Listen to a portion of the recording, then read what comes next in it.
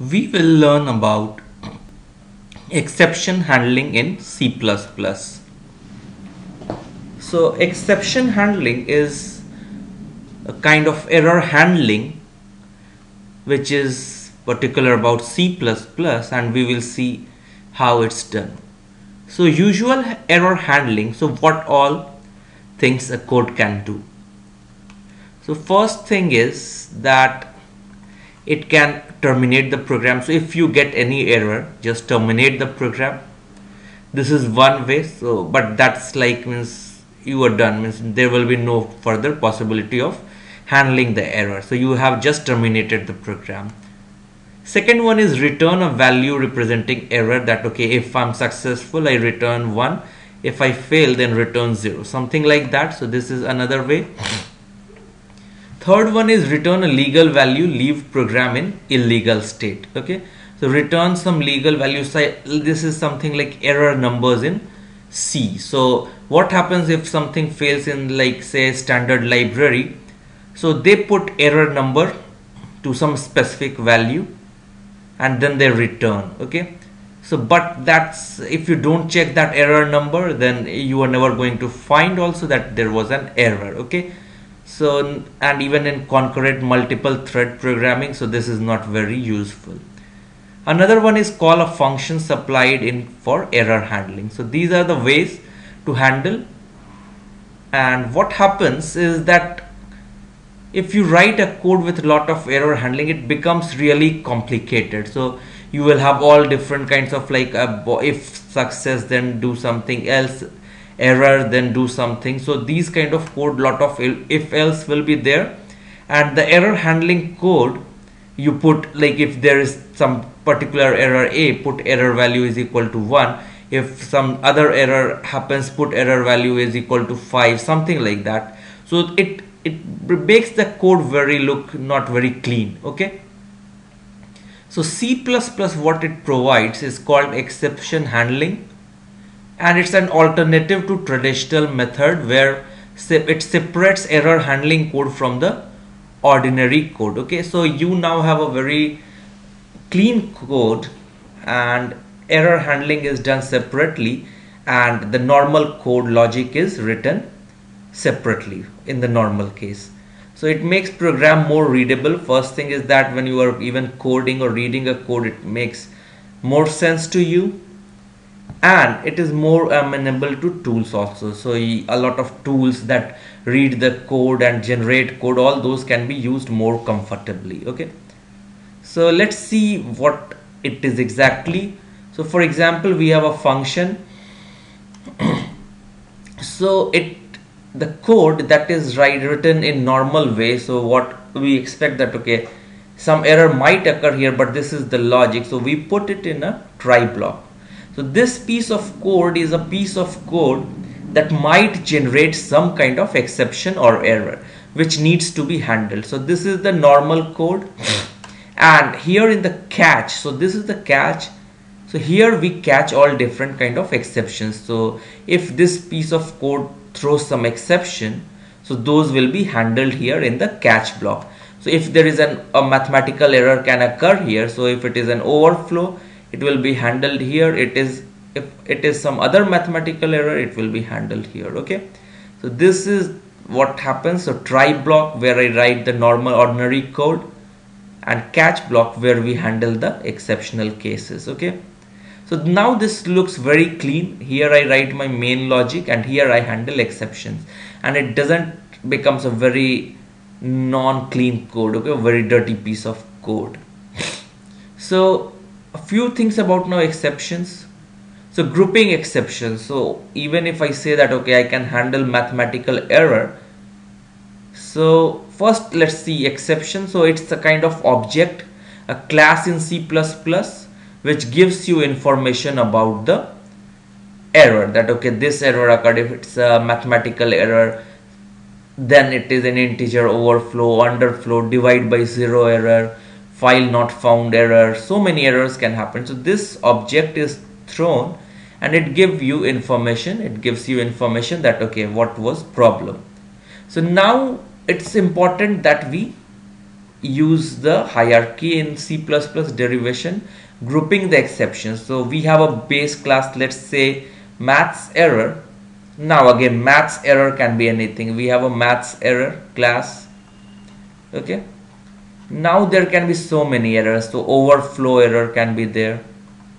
This is specific kind of mathematical error. Underflow can also occur. Okay, underflow. Then there can be divide by zero error. So divide by zero. So these are all derived classes from the mathematical error class, and so this is the hierarchy. And now what we do is that we will handle all these errors. So what happens is that a few things to remember. So when there is a exception occurs, or if some divide by zero, let's say it is occurring. So let's see one example. So we have something like adding two integers, and let's say overflow occurs, and we have a function that checks overflow. So int add int x into y, so two ints are passed, and if x is greater than 0, I check now that okay, is the sum overflowing. So if x is greater than 0 and y is greater than 0, so I'm just doing some partial handling of just positive integers here. I'm assuming that you are passing me positive ints, two ints, and then I say that okay, if x is greater than int max minus y, then means both of them will not overflow, the sum will not overflow. So if this is the case, so if it overflows, if x is greater than int max minus y, it will overflow, and in that case I will create overflow o1, an object of class overflow, and I will throw that. So this means this addition function can handle overflow by throwing this error, throw overflow object, and otherwise it just returns x plus y in normal case. Now how will I write? So this is the library code. Okay, so the library function, and now I'm using this function here in void f. So this function uses int i1 is equal to add 1 comma 5. This will run fine.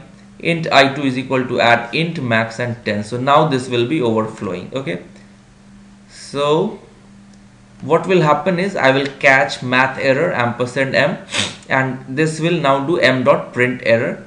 So let's see what is this class. Okay, math error. So here we have math error. So this class is math error, and let's say besides other normal things, I have one public virtual function print error, and it says that const cout math error. So it says that it's a maths error.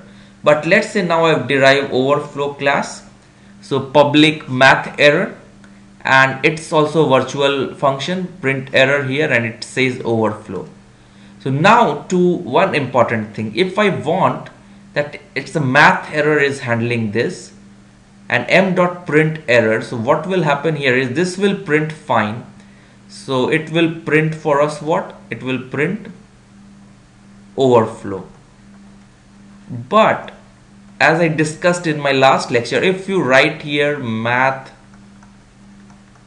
error m, then what will happen is this m dot print error, it will, the problem of sliced object will occur, and what will happen is m dot print error will call the base method base class math error print error function. Okay, so it will now print math error, and it will not give you specific information that overflow has occurred. So it's always good to use here math error ampersand m, so that slicing problem doesn't happen. Okay, so this was the structure. So in the library function which the client code uses, so it handles errors by throwing it. If it cannot handle some error, it expects the client code to handle it, so it just throws overflow occurred, and here it has to handle it by catch m dot print error. It will do. So this is the handling of the error, and here it is more readable. The logic is here and the catching of the error is here. Okay, so there is another thing called rethrow. It means I cannot handle, even though I have a catch block there, but if I find that okay, I cannot handle that code, I will rethrow it, and it will be caught at upper level. Okay, so here math error, so our code through some math error, but if I cannot handle that math error, so if I cannot handle, I rethrow it. So I will just write throw without any object. So it means it's rethrowing to some other level to handle it. Next thing is catch every exception. So this is usually done that, okay, I want some kind of cleanup code. So for example, I did A star PTR is equal to new A, and then what I did, I wrote some code, and this is classical memory leak problem, and then I say delete PTR. But what happens if some exception is here? So in that case, what will happen is there can be many different kind of error can occur here based on some what functions I'm calling or what code I'm executing. So what I can do here is try, and I don't know what someone will write here. So what I do, try A star PTR, A is a class, is equal to new A, and then so some piece of code is there, and then what happens is, because I'm not sure now if exception happens, how will I delete this?